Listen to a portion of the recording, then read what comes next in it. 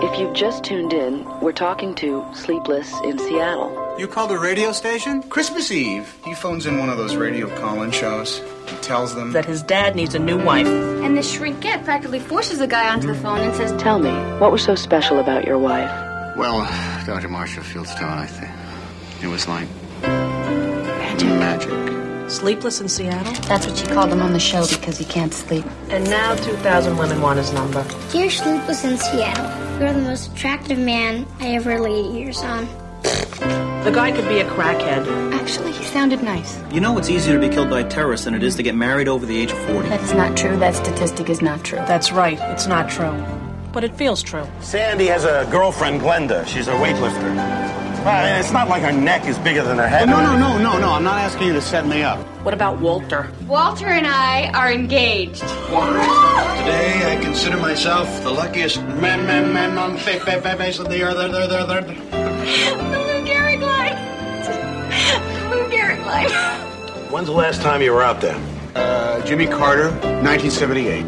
Things are a little different now. I am having all of these fantasies about some man I have never even met who lives in Seattle.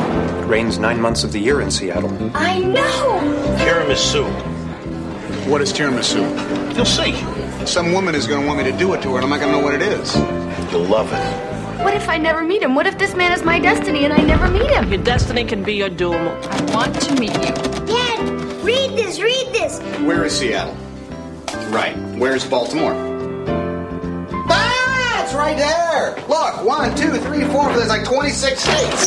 But what I really don't want to do is end up always wondering what might have happened and knowing I could have done something. Is this crazy? That's what I'm trying to tell you. What women are looking for. Pecs and a cute butt. This is the one I like. there is no way that we are going on a plane to meet some woman who could be a crazy, sick lunatic. Didn't you see Fatal Attraction? You can't even turn on the news nowadays without hearing about how some babe thought some guy's butt was cute. So how's my butt? Not bad. Really? Yeah. Is it cute, though? You grading on a curve?